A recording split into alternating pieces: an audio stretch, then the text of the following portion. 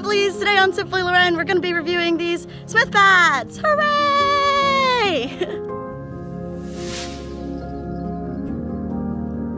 I don't know about you guys, but I fall a lot.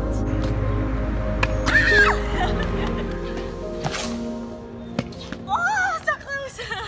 And that's why it's really important for me to have pads that are actually going to protect me when I hit the ground. That's why today I'm going to be reviewing the Smith pads for you.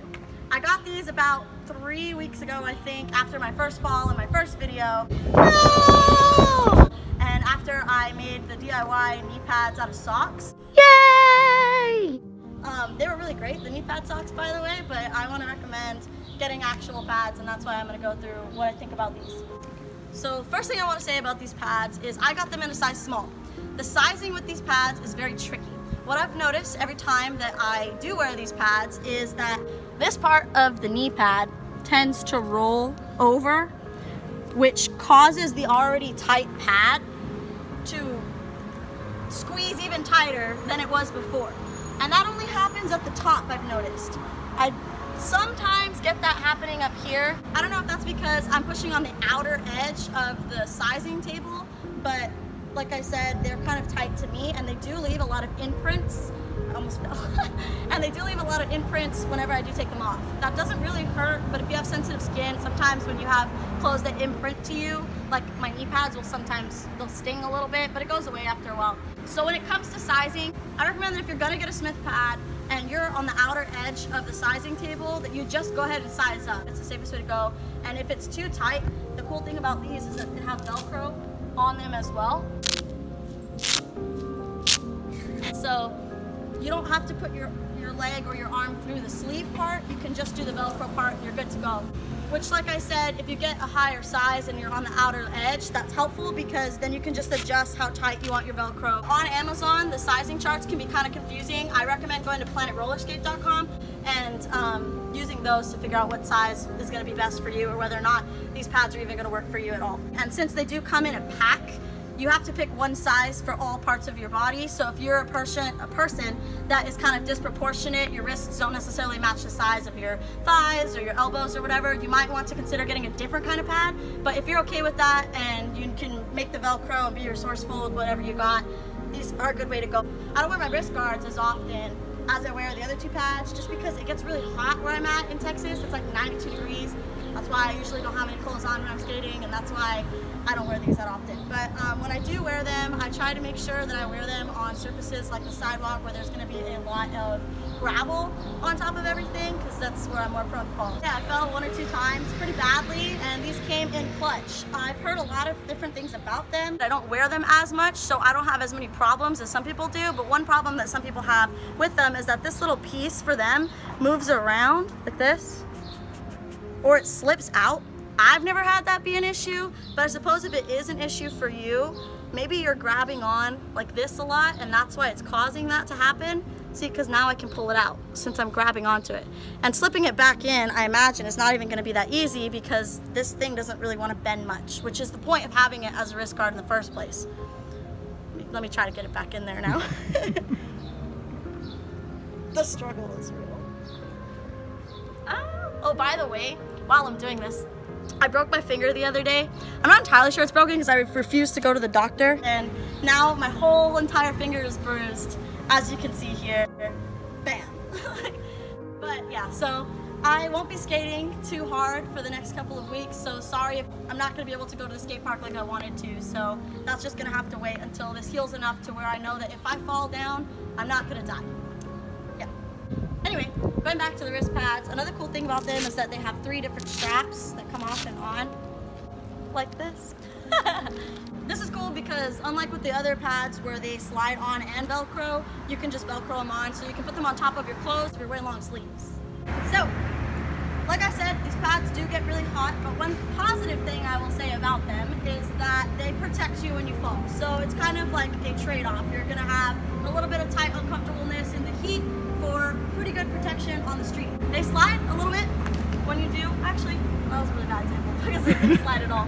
But sometimes they slide a little bit along the asphalt, but usually they stop you pretty good. But whenever you start feeling like, I feel like for me, the types of falls that I have are never too crazy because I'm careful when I'm skating, and when I skate over things like gravel or water or whatever it is that I'm skating on top of, I try to make sure that I skate with my legs staggered, not this much, but like that much. That way if something does go wrong, I can just pop down to the ground. And that's the same thing you do like with hill bombing when you're going backwards or whatever it is that you're doing. It's good to just have a stance where you're ready to catch yourself if you do fall. Right, so if you're going super, super fast and you need to brake, hands down, like that. So you see I slid a little bit on these pads, but I didn't feel anything going down. Now I know I'm not going super speed right now, but that's just because I have an injury. But if I was going super fast, I trust these pads pretty well to protect me as far as like how hard I'm gonna hit the floor. I've definitely taken hits like this, on the ground, like this, and I really appreciated the kind of support that Smith was giving me in that way. So it's a trade-off. You either want to be safe and protected, or you want to be comfortable and not super hot. And to be fair, they do have lighter colors. I decided to pick black. It is what it is. It'd be like that sometimes. Also, I do want to say that most of the skating that I've been doing as I've been reviewing these pads has been on asphalt and or concrete from the sidewalk. I skate outside a lot, and I haven't skated a lot at the park yet, but I will after my finger heals. And I'll update you guys in that video when I do actually make it to the skate park. I'll tell you how well these perform. And I have been doing a lot of handstands and things with these on. I feel like it's a little weird, but it's not uncomfortable. It's definitely doable. It's just something you have to get used to. So if you're gonna go to the skate park, you should be mindful of that, and also mindful of the fact that the type of ground might not be exactly the same as what I'm skating on out here. The pads add about 1 inch to your knee, so that makes it a little bit more difficult when you are starting to do tricks where you cross your legs over, back and through. It's fine, it doesn't bother me, it just, if anything, might make it easier when you're not wearing knee pads. If you're not used to skating with pads on, switching to these, because they add 1 inch to your knees and like a little bit of extra to your elbow, it's really great for protection, but it takes you a minute to get used to. So as far as like the fit and everything goes, that kind of depends on how well you size with the size chart. Honestly, it's kind of confusing to try and figure out your size, so I don't blame you if you're struggling. But like I said, if you're on the outer edge of the size chart, size up. And if you're in dead center, then keep it that way. It's better that way. So for the fit, it's kind of just, it's iffy no matter what you do. For the heat and being outside, it can get really hot. For the amount of protection you're getting for what you're paying, which is 45 bucks, I have not had a problem whatsoever with getting hurt with these pads on. They protect me pretty well. And as far as the slide goes, you slide a little, not too much, depends on the surface that you're on, right?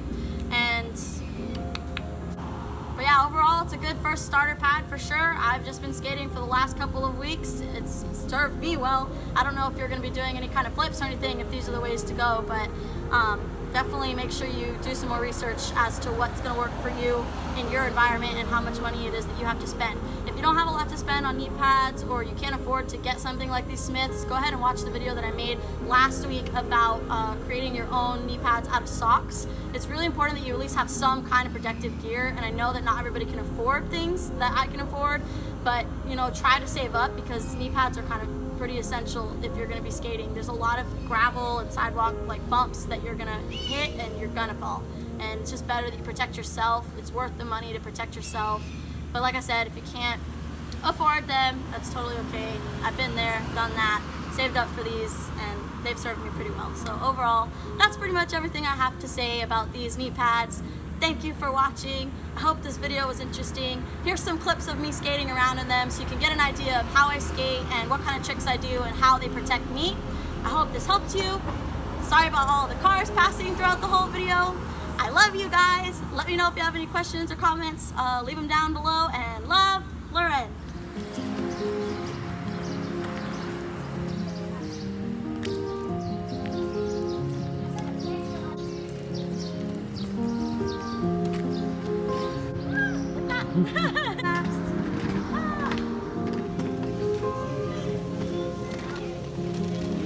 That video.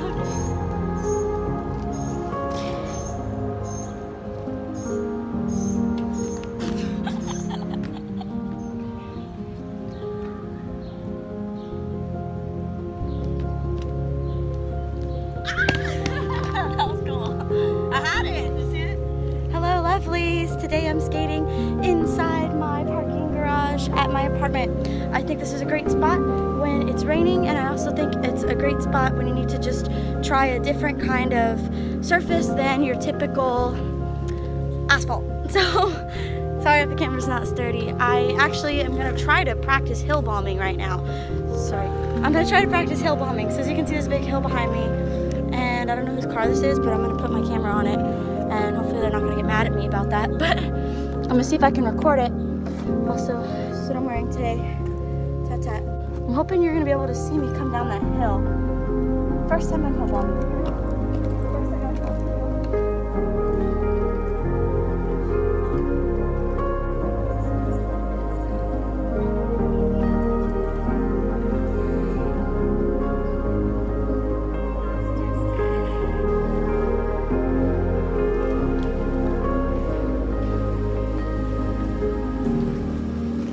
Every time I wear these pads, as you're about to see, I've been wearing them for like a few hours now. I hope my audio is okay. I should probably check it.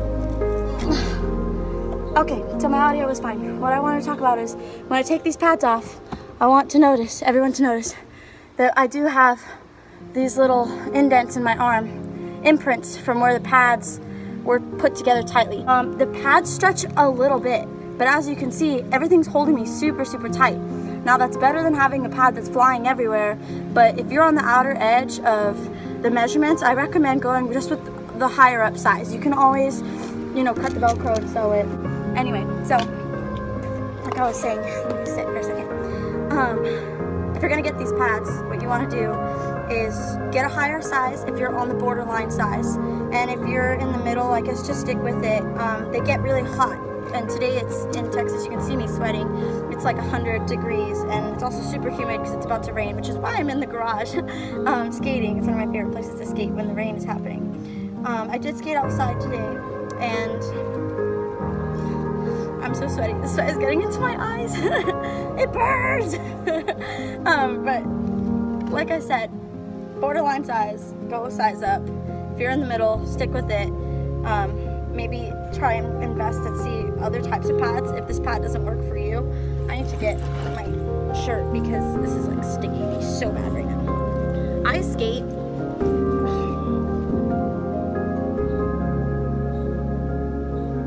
Okay, I'm sorry about that. I skate 2 to 4 hours a day, for those of you who ask me. I try to because it's just how I do my exercise, and now that the gyms are closed because of quarantine, it's something that I like to do. Whenever I get the chance, I try to do a warm-up for about 30 minutes to an hour, and then from there, I'm just pulling all my tricks. I usually stay in one spot, so I'm working on getting a cameraman so the shots look a little bit more interesting. But I'm at the end of my skate today, and I wanted to just film on these pads. Okay, so just real quick, I wanted to do a little scenario as far as like a hill bombing goes and what that's going to look like for you landing on your pads. So you're going this way, and let's say you're going a little too fast, and you can't bomb the hill.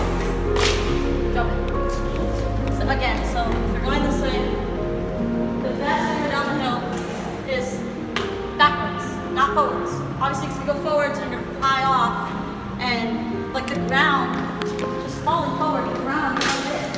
And if you're not wearing a helmet, first of all, which you probably should wear a helmet, do as I say, not as I do, but the odds of hitting your head, super, super more likely than if you're going backwards. If you're going backwards, you have your knees to protect you, one, which also helps. Knees, then hands, or your elbows, then hands.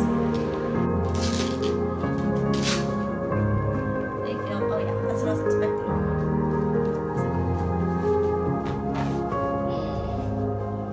Look at that. That could be problematic, because I don't want to be like, I don't want to be uncomfortable skating, you know? But like, I feel like if I were to order a medium, like how much bigger is this? Because this covers my knee, but it's not really doing good. So maybe I'll just do the Velcro and not the sleeve next time. What I've just done is I just loosen the Velcro when it gets unbearable for me. Well, it's not unbearable, I don't want to be over dramatic, but I mean, if you're doing skating, you can probably take a hit, right? You can handle a little bit of an imprint, but anyway, these are my arms.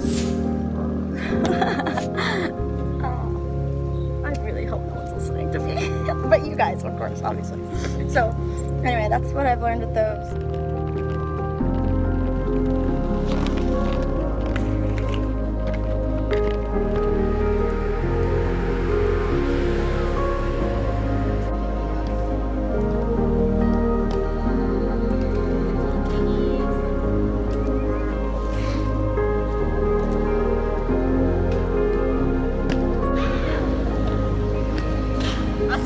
sidewalk, I never jump.